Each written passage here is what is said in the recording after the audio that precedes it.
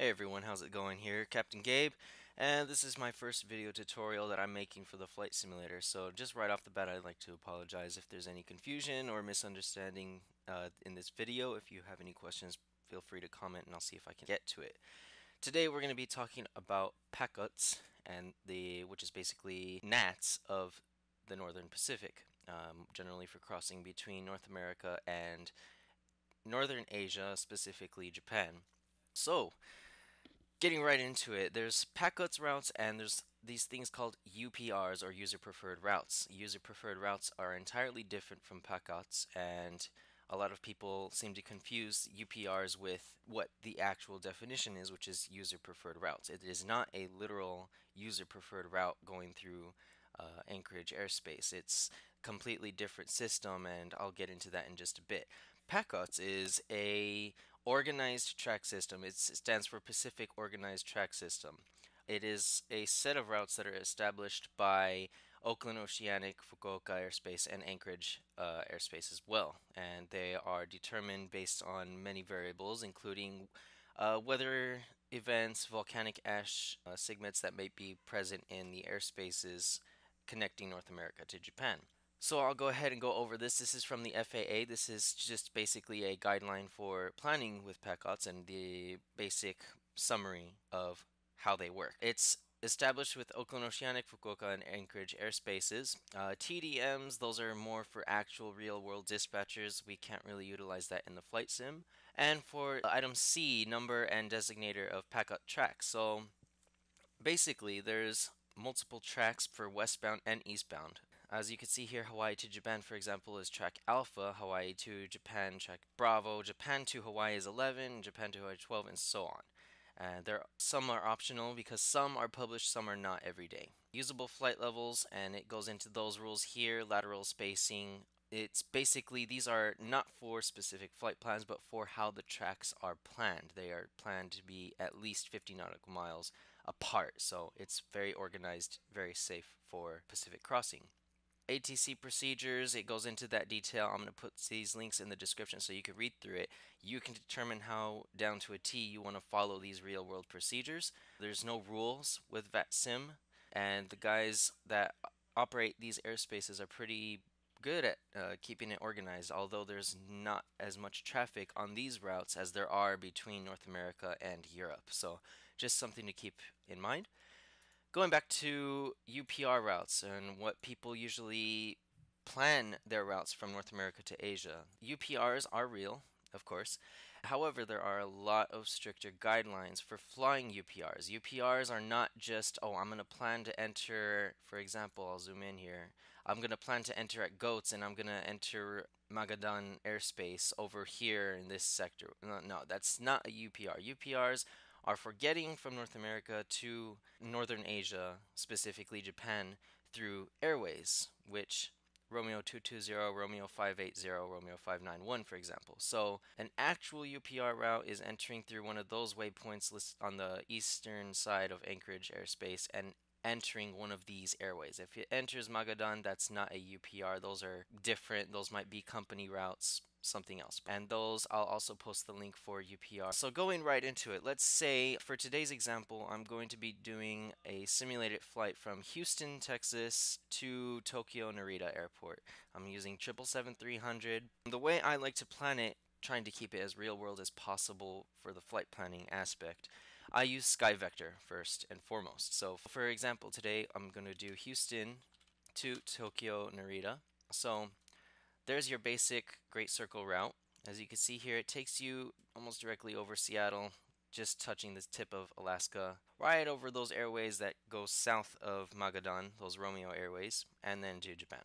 Starting with the basics, getting a route from Houston to Seattle. This is over mainland USA. There's a lot of airspaces, a lot of ATC in this area. So what I like to do is go to FlightAware and just find a flight that is in progress from those two cities. So for example, this one, they took this route. I'm just going to copy and just slap that in there. There's our new route. Now, how do you get PACOTS routes? Well, you're going to want to check the FAA NOTAM site. I'll put the link in the description. You're going to want to check Oakland Oceanic, Zulu Alpha Kilo.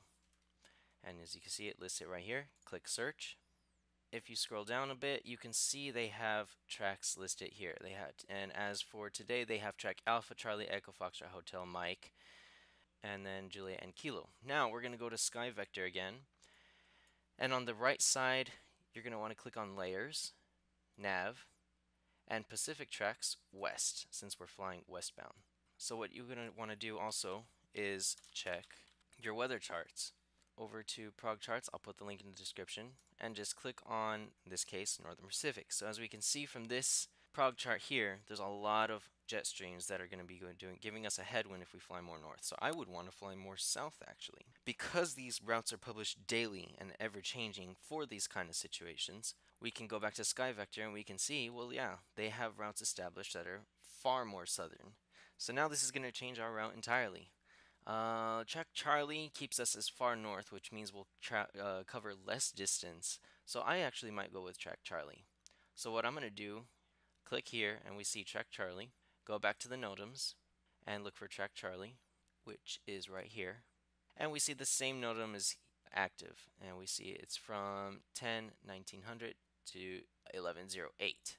And we can see here they are the same. So now we can say, well, we still want to fly up to Seattle. We can do that. We can still enter from Seattle and fly that way. So the way these are laid out, you have the en route waypoints, you have your entry waypoints, and you have your exit for this route, and of course remarks.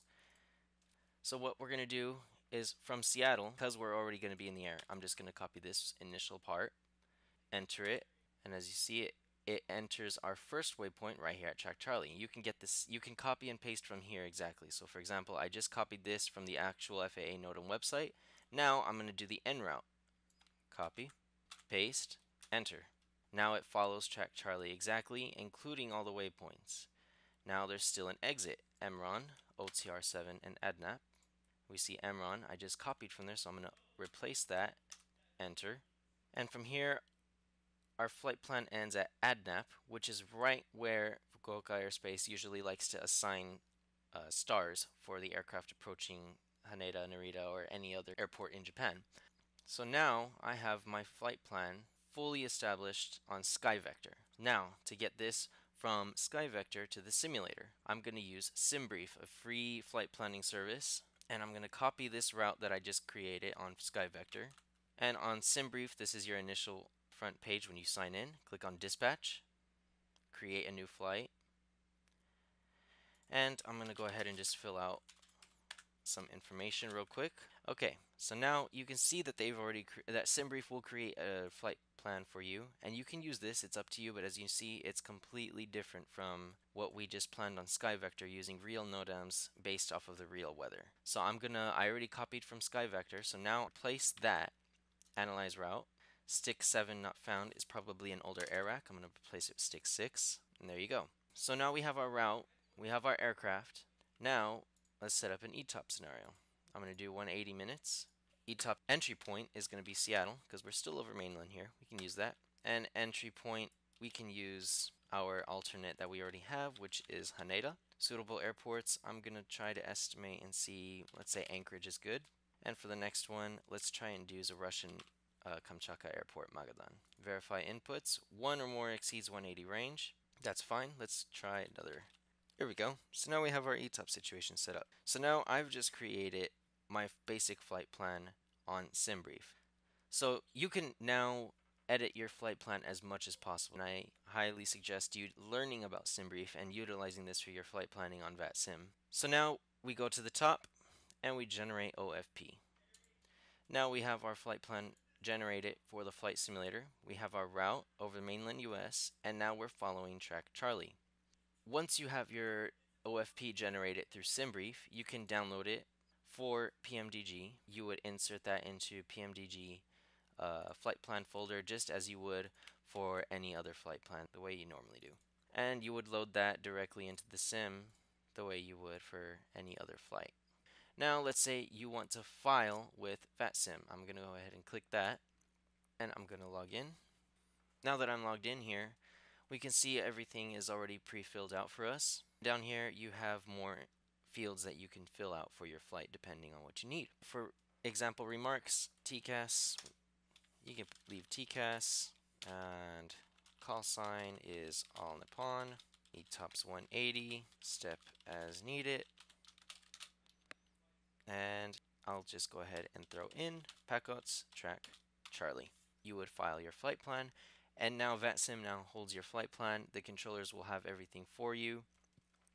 Once you have that all set up, you go back to your sim, load it into your FMS, and you are good to go. With that, I hope I explained it well. If you have any comments, questions, please leave it down in the comments and I'll get to you. I hope this was a good video explanation. I hope you learned something, and I hope that VATSIM skies become a little bit more organized with this knowledge and utilization of real life procedures. Thanks for watching, and see you next time.